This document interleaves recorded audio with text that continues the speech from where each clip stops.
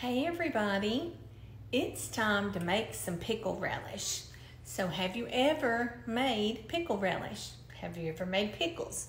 Well, the question is, do you have a lot of cucumbers like this that you need to get rid of? Well, the best way to use those up is to make yourself some pickles. And it's really not that hard. If I can do it, you can do it. So tonight what we're gonna make is some sweet pickle relish. And I'm gonna start off by showing you what we need. So first of all, you're gonna need some jars. And you're gonna need a hot water bath canner, which I have here. You can see that.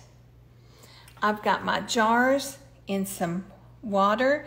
It's getting ready to boil. And I'm gonna sterilize those jars for about 10 minutes in my hot water bath canner. And then when I take them out, I will fill the jars while they're hot, to put the relish inside them. So you'll need a hot water bath canner, you'll need some jars and lids and rings. The next things you will need are, for this recipe, hold on, I'm gonna try to show you as I go along. You're gonna need, ta-da, cucumbers. And my friend Steve grew these up on Sand Mountain. You know, Deb and I have told you about Sand Mountain and what good produce they grow in that sandy soil. So these cucumbers are Sand Mountain cucumbers, so I can tell you they're gonna be good. You're gonna need celery seed. You're gonna need mustard seed. You're gonna need a little ground turmeric, or turmeric, however you say that. You're gonna need some pickling and canning salt. That's what that is. You're gonna need apple cider vinegar. This is just the store brand. I'm gonna put some red peppers in mine. You're gonna need sugar, because this is sweet pickle relish. You're gonna need some onions, and these are Vidalia sweet onions that I use. And I think that is it, you guys. I'm also gonna put in some green peppers. You hear my cat? He thinks he's gonna get something to eat. So I've got some green peppers cut up in here that I'm gonna put green and red peppers in my sweet pickle relish. So I'll be right back to get started. Okay, you guys, I've got my cucumbers ready to chop. And what we wanna do, this recipe calls for 8 to 10 medium-sized cucumbers. But you know me, if I'm gonna mess up my kitchen, I'm gonna make it worth my while. So I'm doubling this recipe. So I'm gonna start with these 8 cucumbers. I'm gonna cut them in half like this, and then I'm gonna scoop out the insides just with a spoon. This can be messy. I'm just gonna scoop out the seeds. So then that's gonna leave me with a little cucumber boat. You see that? All right, so that's what we want. So I'm gonna go ahead and do all my cucumbers like this, and I'll be right back.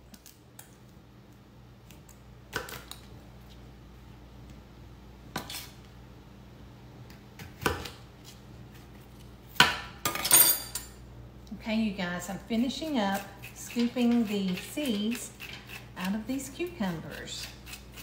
You don't wanna have any seeds in your relish. So we're gonna scoop all these out. And I forgot to tell y'all a while ago, but everybody needs one of these. Now back on the farm, you would call this your slop bucket. I use it for scraps or for whatever. When I'm canning, I especially use it for my scraps.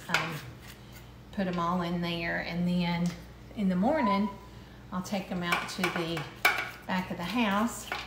And we've got some bunnies that live back in the rough behind our house. And they're gonna get some cucumber scraps. I don't know if bunnies like cucumber scraps, but we're gonna try it and see. They're out there all the time looking for something good to eat. And our neighbor that used to live next door, she used to put out food for them. And they moved away, and I've noticed that the bunnies aren't coming around as much. I think they finally figured out she's gone. So I'm gonna give them some cucumber scraps. All right, so you see I have all of these holed out. So what I'm gonna do, y'all, I'm not crazy. I don't wanna have to chop these all by hand, because that'll take a little while. But what I'm gonna do, I'm gonna show you, and then I'm gonna pause the video. I'm gonna cut them up like this, like that. And then I'm going to put them in my food processor and just give them a couple of good pops with the food processor and get them to the right size that I want. I don't want to pulverize them or anything, but I just want to chop them. So I'm going to put those in my nice Tupperware bowl that I don't use for scraps. And I'm going to go ahead and do that. And then I will come back when we get them all chopped.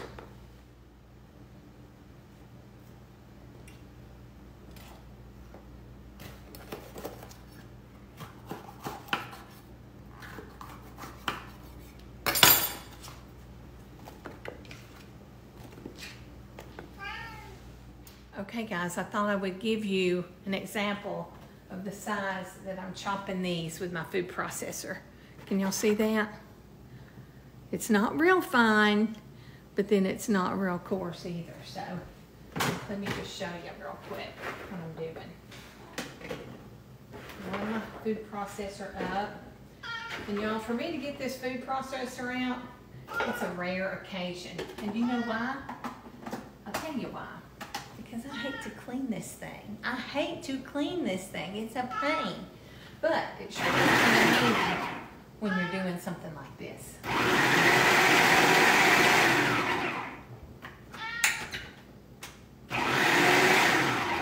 Now being careful not to get it too fine. I think that's even better than last time. So you can see that.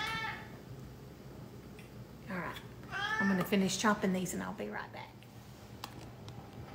Okay guys, I've got my cucumbers all chopped.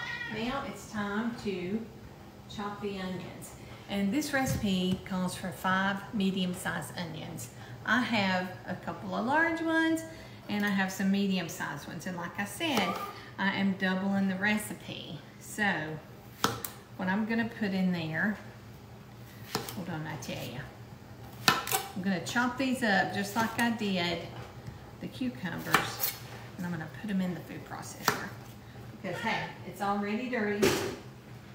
So I've got 3 medium onions and 4 large onions. And remember, I'm doubling my recipe. Of course, I will give you the exact recipe. Here's the big one. Ooh, that's a big one. These are Vidalia onions, so they're a sweet onion. So I'm going to chop these up and I'll be right back. Y'all, I'm going to chop up some red bell peppers and some green bell peppers to go in the mix. Okay, you guys, I've got all of the vegetables chopped. So now I've got to show you this yummy goodness. So I've got green peppers, I've got red peppers, I've got cucumbers and onions. And my goodness, it smells so good.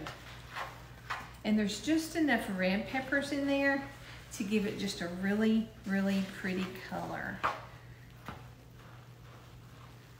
And when we get these all done and we have them in our jars, they're gonna look so pretty. Remember what Deb says, you eat with your eyes first. So it does matter how they look. Oh, this looks so good and smells good. My whole house smells like onions and peppers and cucumbers. All right, so there you go. I've mixed it, not all that well, but it doesn't matter because what I'm about to do now is, remember I'm doubling the recipe.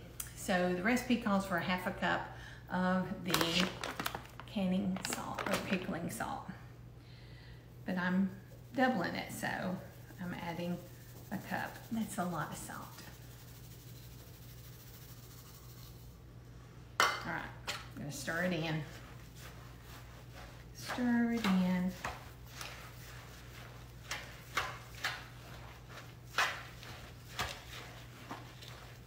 Still smells good. It's making me hungry for some pico de gallo. I don't say that right. pico de gallo, or however you say it. Love that stuff.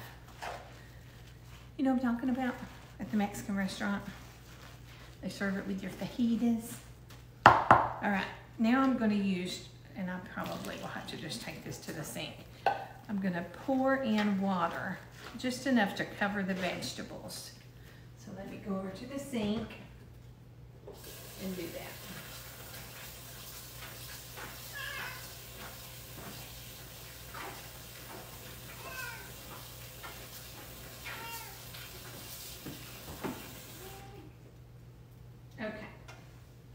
There you go. So I've got water covering my veggies and my salt. So now we're gonna let this sit for 2 hours. So 2 hours, this will sit.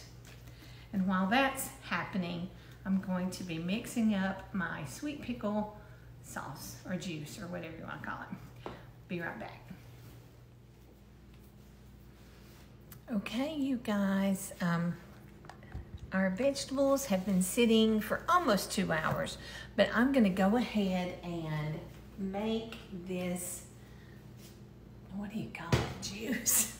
Juice for the pickles. So what we're gonna start with is, and remember I doubled this recipe, so I'm gonna need 6 cups of sugar. That's a lot of sugar, I know. So here is 2 cups.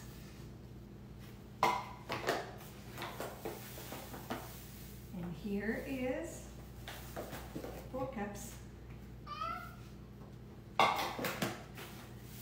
And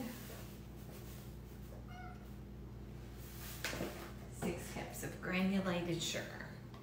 Now we're gonna have 4 cups or 32 ounces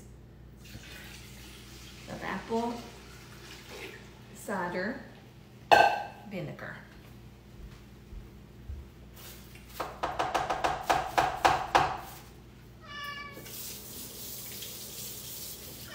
Hey, kitty. All right, I'm gonna stir this up, and what we're gonna do is bring this to a boil. Ooh, that vinegar, oh my goodness. It's smelly, but it's gonna be good. I don't like vinegar by itself, but when you mix anything with a lot of sugar, it's gonna be good, right?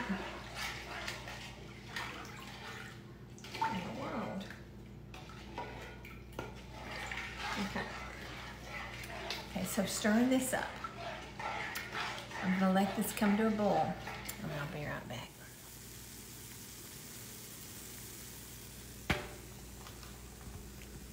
Okay, y'all, this is boiling up a storm. The sugar is dissolved. So now we're gonna go ahead and add some spices. So we've got 2 tablespoons of mustard seed. You know, I can't help but think about the Bible verse that talks about faith the size of a mustard seed. They're so tiny, you guys.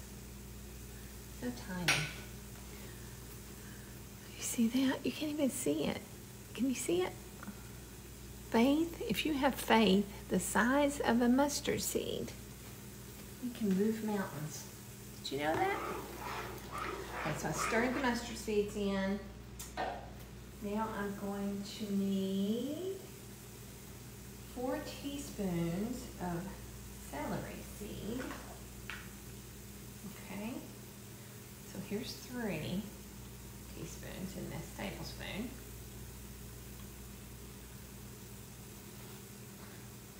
And more, +1. So +1. Boom. I love the celery seed smells. It smells so good. Stir that up.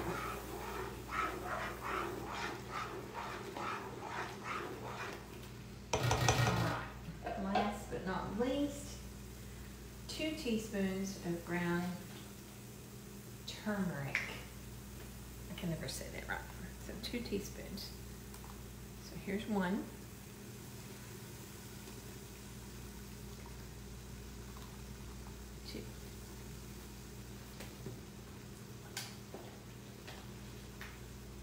Going to give this kind of a yellowy, orangey look. Alright, so those are in there. I'm going to reduce the heat for a minute. Put the lid on, I think, while I rinse my vegetables.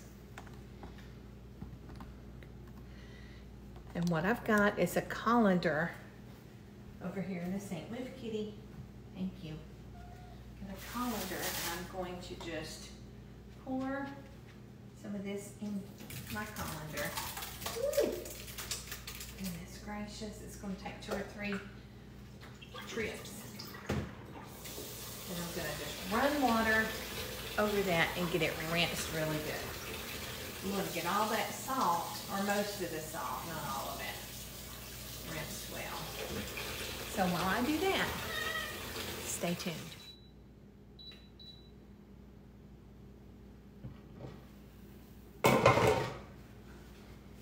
Okay guys, I've got my veggies rinsed. Aren't they beautiful? I wish y'all could smell them. They smell so good. Now, what we're going to do next is add them to our mixture. Carefully add them to our mixture over here.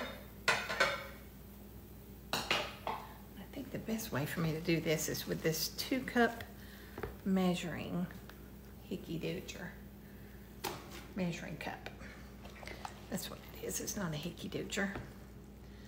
So you see I'm putting it in there. It's still got a little bit of liquid left in there, but I think that's probably just the water.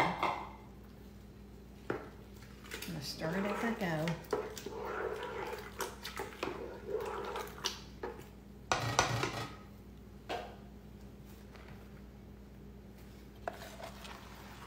I think I'm gonna run this through the colander one more time. So I've got this colander over here in this sink. I just want most of that water out if I can get it out. So I'm just gonna do it like this. I feel like it's good and out. There we go. Now the veggies have some water in them, natural, you know, they're natural water.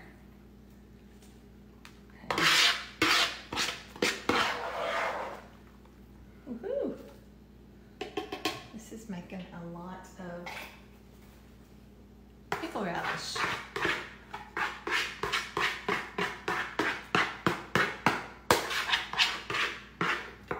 Okay. Well, I forgot the camera wasn't turned, but I just put the rest of that in there. And I'm going to stir it up good. I'm going to bring it back to a boil. Bring it to a boil. And once it starts boiling, I'm going to reduce it to a simmer. Isn't that pretty, y'all? Once it starts boiling, I'll reduce it to a simmer, and I'm going to let it simmer for about 10 minutes on a low simmer. And then we're almost done. Woohoo! See you soon. Okay, guys and gals. So, our relish is ready to put in the jars. So, I don't know if you guys have ever done any hot water bath canning or not. But if you haven't, don't be afraid to, because it's really not hard at all. It's really an easy process. It's just a matter of knowing what to do. So I have had these jars in this hot water. I'm sterilizing these jars. Your jars need to be hot when you put your hot product in them, because you don't want to shock your jars. So they're going to be hot when we load them up with this relish here. So I wanted you to see this part of me getting them out of, here, let me show you. I need a camera woman. My camera woman's at home tonight. Y'all, it's after midnight. So here I am making pickles. You know what? You just gotta do what you gotta do, right? Gotta do what you gotta do. Produce does not wait on you to have an opportune time. You've got to fix it while it's fresh and good. You can't dilly-dally around. All right, so now I've got some different size jars in here. I've got some pint jars, but I've also got some half pint jars. Every time I hear half pint, I think about Little House on the Prairie, because that's what Michael Landon called. What was her name? The middle girl. Laura.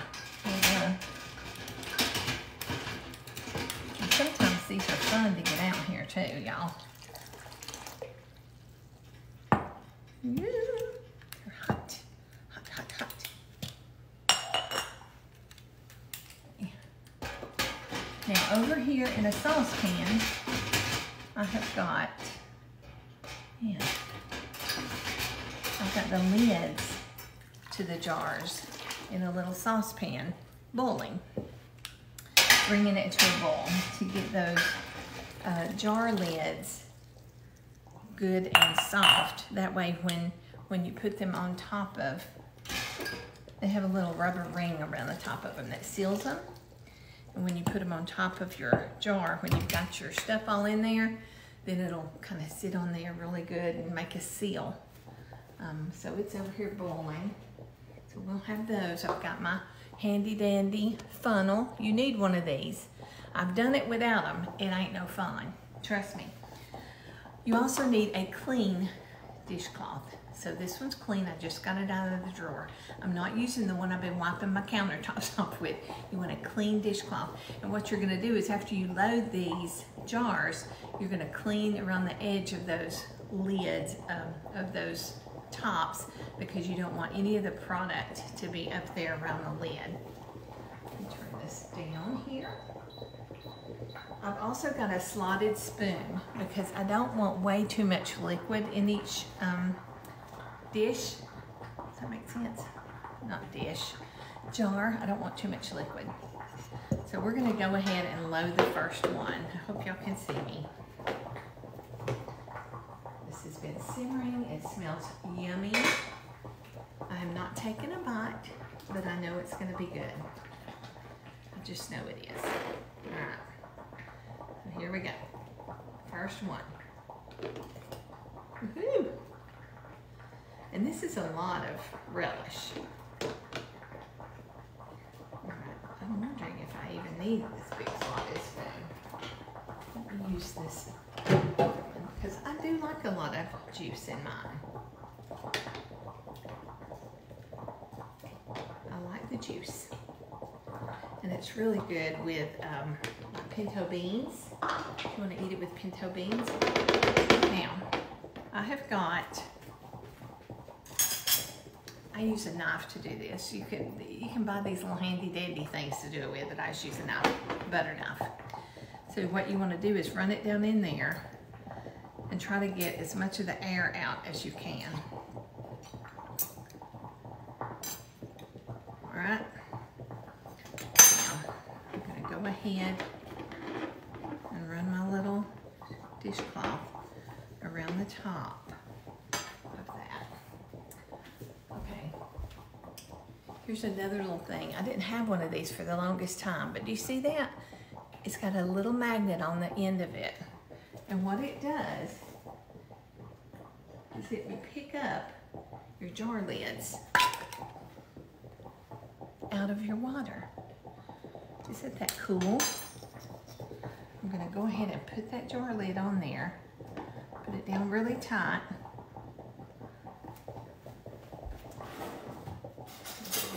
Lids over here, I forgot to get them out. Now some people don't even use these rings. And then other people use the rings, but then take them off once the jar is sealed. You can do either way. But there you go. Pretty, pretty. Now I'm gonna take it back in our hot water bath. And I'm gonna do this to every jar. Let's fill up one of these small ones, just for fun and kicks.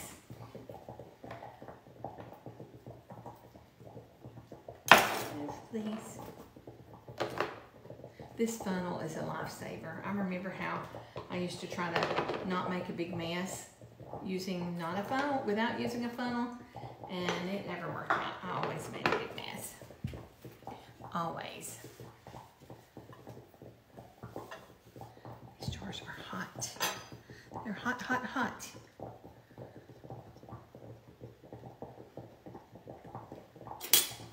And voila. That's all you do besides a hot water bath. I'll come back and show you how to do that. Okay, y'all. This relish is done. And I want you to look at my watch. Well, you probably can't see it.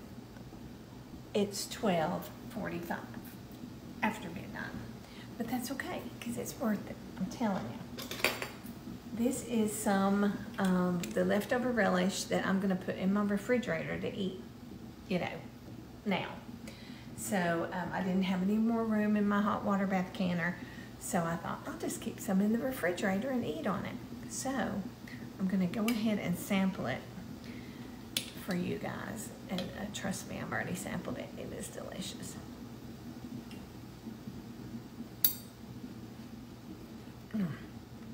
It's so good. You are going to love this recipe. I've made it several times. Not this exact recipe, but I think this is a better recipe than I've ever used. It is so good. So I wanted to show you the hot water bath is done. I'm turning off the eye. And it's important to remember that this pan is hot. So I'm using a little pot holder.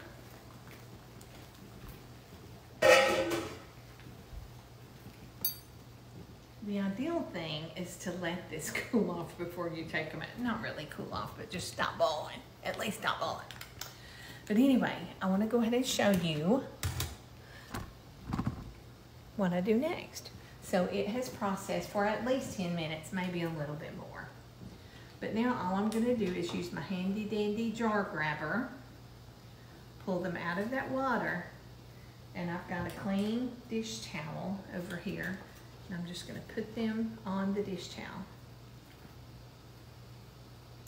Now, one of my favorite things about canning pickles or salsa or any of that stuff is when you are finished and your jars are sitting out and they're cooling down, you'll start hearing these little ping, ping, pings. And what that ping means is that jar is sealed and it's going to be safe for you to keep on your shelf for 12 to 18 months. And open it and it'll taste as fresh as the day you made it. Now if you don't hear that ping and if your jar does not seal, you can tell by pushing down on the jar lid and it will give way and it'll like that. So if it does that, then you just need to put it in your refrigerator and eat it like I'm going to do that jar I showed you. And you can eat it within 3 weeks, probably 3 to 4 weeks. Hi, Kitty. Kitty's like, why are you not in bed? He still thinks he's going to get something to eat. Oh, did you hear that ping? It's already pinging. What in the world? Okay, here's my last jar. Y'all, woohoo!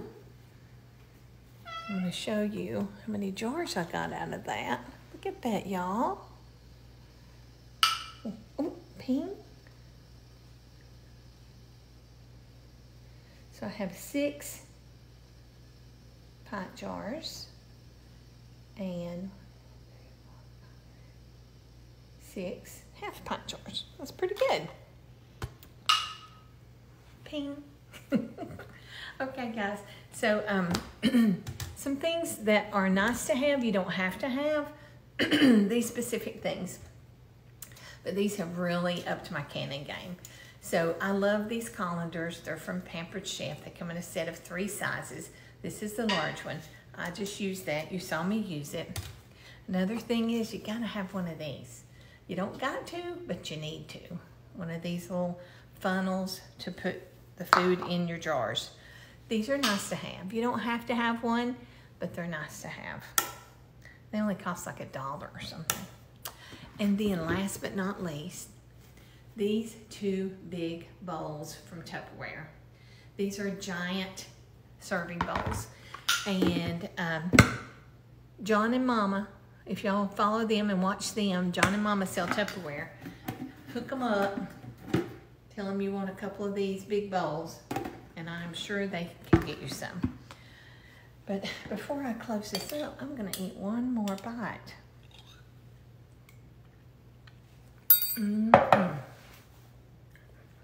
It's good.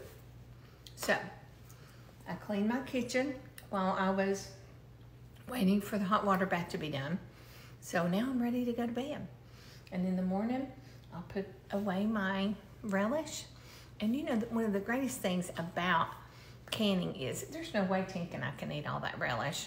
I mean, we might do good to eat 3 or 4 jars over the next year.